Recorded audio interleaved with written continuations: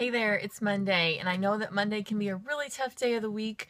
You know, how your Monday starts can really determine how the rest of your week goes. So I want to give you 4 really quick tips today to have an awesome Monday and have a great week. Okay, number 1 is you got to get your mindset right. I know that sounds so simple, but you have to have your mindset right. If you're going into your Monday feeling discouraged, upset, negative, you're going to have a negative day. Okay, it's going to be really hard to turn that around. So my suggestion is to start your day with just 5 to 10 minutes of quiet reading, reflection, maybe some journaling. I do this every single morning. I read a daily devotional and I do a little bit of journaling just to reflect and think about what I want to get better at and, what my goals are. I just have to focus my mind on what's important to me and get a positive mindset for the day.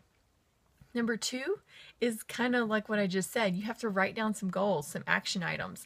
You can write down a daily to-do list, but only write down maybe 2 or 3 like top things that you absolutely have to get done that day.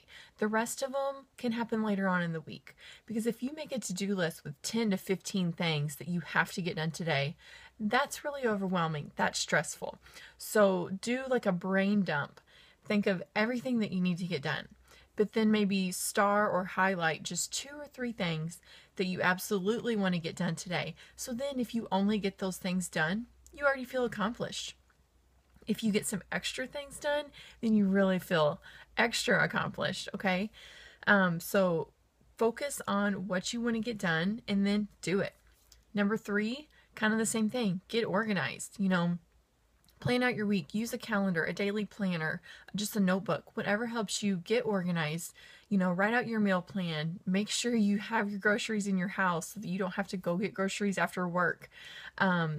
Have your workout plan ready. Have everything ready for your week so that, when it comes to that day, you know exactly what you're doing that day and you can just execute your plan. You have to plan ahead. And then number 4 is very important. Get your workout in, okay? I know Monday mornings, it's really hard to get up to that alarm, but if you can get up and do it before your day starts, you're going to have such a good day. After you work out, you feel so amazing. You feel powerful. You feel accomplished. You're motivated. Get that workout done. Don't skip Monday. They say never miss a Monday, and it's so true. So don't miss your Monday today. Hope these tips help. Make sure you like this video and share it with a friend, and I'll talk to you soon. Have a great day.